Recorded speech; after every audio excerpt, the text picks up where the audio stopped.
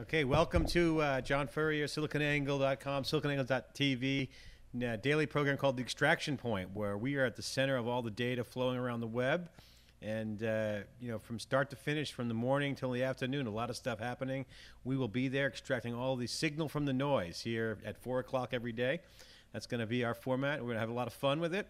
I'm really excited by really the idea of bringing a lot of people in to SiliconANGLE.tv and focusing on knowledge, extracting that knowledge out from the data out there and from the opinions. So it's going to be opinions, it's going to be facts, it's going to be a discussion around what's happening. Last Friday, for example, we had a great conversation with Doug Garland and Ramin Darbahar from Finland, talking about Nokia and Microsoft. And it was a very good conversation, and it hit us that that's a format we want to expand on. So we're going to try to do it every day at 4 o'clock. We're going to talk about the key things that need to be extracted out of the marketplace. A lot of bloggers out there, a lot of noise in the marketplace talking about news, what does it mean? And the data is going to be at the center of it, and we're going to extract that data and bring in our friends and people that we follow in Silicon Valley and beyond to get their opinions, to talk about it, and to extract out the detail so that you know what it means. For example, today there's been some big news about the HP buying a company called Vertica, an area close to our space in the cloud software market, and we have a lot of information on that because that's obviously impacts the big data market, and obviously we're here at Cloudera, the home of big data, where our office is in Cloudera Labs, where SiliconANGLE Labs is located. And so HP bought a company today, a pretty big deal, called Vertica, which is backed by Kleiner Perkins, Bessemer, NEA, and Highland Capital. The CEO is Chris Lynch, and it's a company that's about 6 years old, based in Billerica, Massachusetts. And it's interesting that HP is now going after the big data market. We've seen, Hadoop rise up, and companies like Cloudera, the hottest startup in Silicon Valley, established their leadership in big data.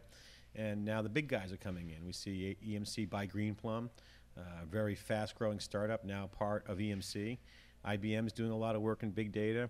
And now HP buying Vertica is a huge deal because HP had a huge investment with PDW, which is Parallel Data Warehouse. And that has now been eliminated with this acquisition. So it shows that HP is changing their strategy to be a big data player. And we're going to bring in some folks tomorrow to talk about that in detail. So tomorrow we'll find some folks here in the big data market that have experience in that. We'll drill down on it. But that's what this show's about. We want to get to the heart of the issue, and really the extraction point is this show at 4 o'clock every day, and we're going to talk about all the things that need to be extracted out and discussed. If you want to follow us on Twitter, it's SiliconANGLE, at SiliconANGLE, or at Furrier is my handle, and looking for some folks who want to just send some comments in. We'll send them in. This week we have some interesting guests. We have tomorrow we're going to have Omar Trajman from Cloudera, who used to work at Vertica, who's going to comment on the big data scene from HP and kind of what that means to the marketplace. On Wednesday, we're going to have Andy Kessler, author, famous hedge fund manager, Silicon Valley guru. He writes for the Wall Street Journal and New York Times. He's flying in from LA from his trip down there, and recently wrote another book called Eat People. And we're going to talk to him about entrepreneurship and key lessons. And then on Thursday, we're going to have Rich Skrenta come in. He's the CEO of Bleco, a very well-funded, big hyped startup that's in the search engine space, and we're going to drill down on them and talk about some of their value. It was pretty hard on Bleco when they launched. Didn't really like the product at first, but we're going to drill down and get an update from Rich and give him a chance to talk about some of their innovations. I've been a little bit bullish lately on Bleco, mainly because they didn't feed into the hype, and I think the marketplace gave them a lot of the hype. And I'm going to give them a pass on that on my critical comments, because what they're doing is very interesting. They're attacking these content farms, and they're looking at spam in a new way. So we're going to hear from Rich Skrenta on that on Thursday. And then Friday, we might take a day off on Friday or have a guest host because I'm going away on vacation. Our kids have a 5-day weekend, so that's going to be probably a no-go on Friday. We'll see. We'll let you know as the week comes on. So, Ricky, who do we have? Do we have Bala come in the house yet? We have a guest coming in here. He's not here yet. He's running a little bit behind in a meeting. We have a guest that's coming in. His name's Bala. He's a new hire here at Cloudera. He's in the management space. We're going to talk in detail about management. Looks like they're coming out of meetings right now. We'll see if we can get him in. No,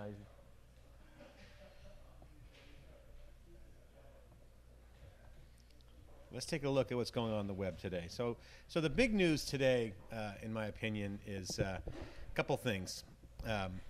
One, in the spirit of extracting out the signal, is the reality of the bubble that we're living in.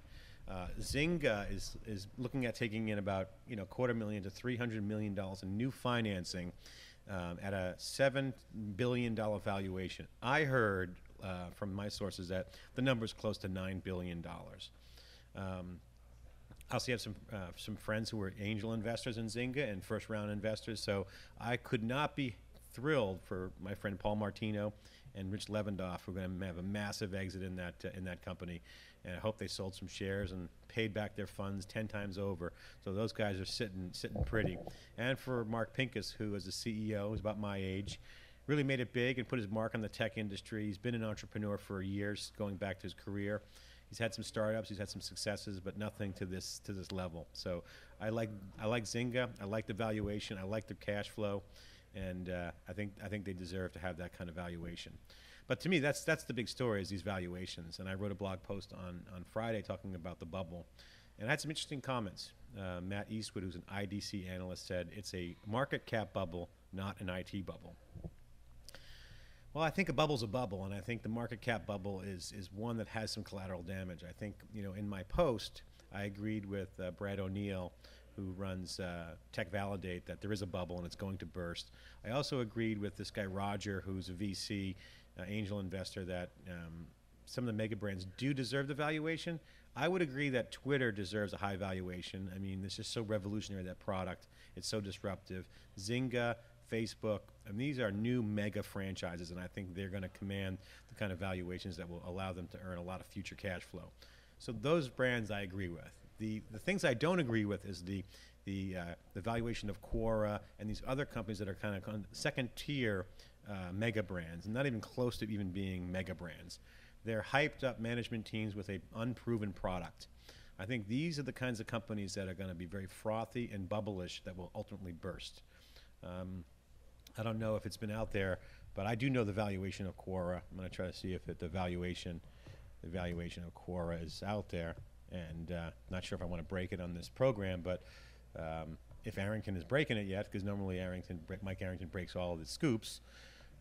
If Arrington, you're watching this, if you the valuation, then if you know the valuation of Quora, or you don't, then you're bummed, because I know the valuation of Quora and what they're asking for. So it's outrageous, the valuation that Quora is demanding right now for some young guys who are good guys building good products. I just don't buy that that's going to be the kind of valuation. I think that's where the damage is going to be, and the collateral damage will be in the case of failed startups. So to me, that's a major problem, is those failed startups. The other hot thing that I'm finding is big data. The big data hype is key, and one of the things that's really exciting about SiliconANGLE, SiliconANGLE.tv, and theCUBE, and the Extraction Point, this show, is that we're sitting at ground zero for big data. The SiliconANGLE offices is at the space of Cloudera, which is the company that's commercializing Hadoop. Cloudera is the hottest startup in Silicon Valley, and not a lot of people know about it. I mean, people are writing about all these Facebook companies like Quora or whatever, but they're not writing about Cloudera. In fact, in a post by Sarah Lacey of AOL TechCrunch, she wrote a post about the Facebook mafia. She can barely mention Hadoop because I don't think she really understands Hadoop. And I think that Hadoop and Cloudera are very relevant, and an ex-Facebook alumni is the founder of Cloudera, as well as ex-Yahoo with Amr Awadallah. But Cloudera is open source. It's about open source. It's about the smartest minds in the industry working on a really game-changing technology, and that's really powerful. And we have a front row seat of that here at SiliconANGLE. So that's super exciting. Our studio is going to be here capturing it live. We're excited to have Ricky and Michael help out with the studio. We're going to try to get that up and running. The other notable things is a conversation I had privately with a bunch of investors and VCs and executives privately, but then publicly we talked about Netflix. People were so down on Netflix. I think there's a Twitter debate that went on. I stood firm on long position on Netflix. People were arguing the stock price, but Netflix is definitely a long on my mind. They can be a game changer. I think Hulu might get caught in the net a little bit on this whole licensing thing, but I think Netflix has the answer, and I'm really bullish that they're going to be a major player in the mobile space for content. The Intel investment today was an interesting story that they invested $26 million in a bunch of mobile cloud companies.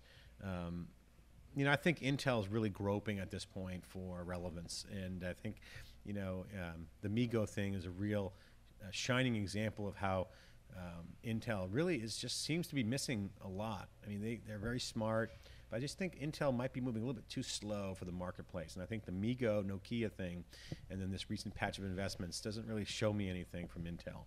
So I'm gonna have to evaluate that a little further. But my opinion is Intel just seems to be slowly becoming closer to irrelevant and more in these conversations around being the Wintel monopoly that they once had. And HP's big announcement this past week was, a sign that they're moving from Intel. So Intel really is losing out in my mind. I think we're going to watch Intel closely.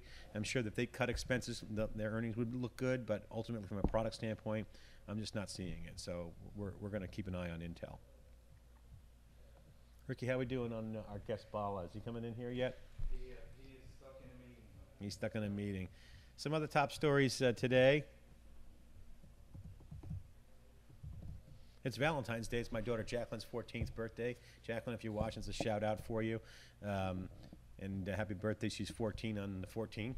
And I'm going to go take care of the ladies in my life today, Jacqueline and my wife Linda. So we're going to have a good time with that. And we're going to end the show early today. Ricky, what do you think? Let's see if we got any questions from the group here. We're here in SiliconANGLE.tv's headquarters. We're going to reset and bring back Ricky and our guest. We're going to find out where he's at. But we're at the SiliconANGLE.tv studios, where I'm John Furrier, founder of SiliconANGLE.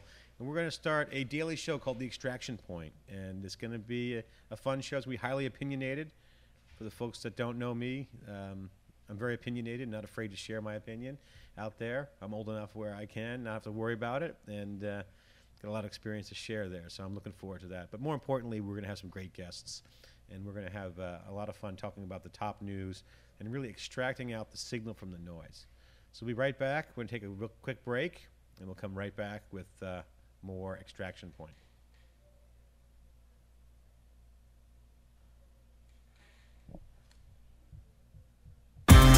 Prepare for the Extraction Point. We've been briefed on all the important stories and events in the world of emerging information. Now, it's time to extract the data and turn it into action.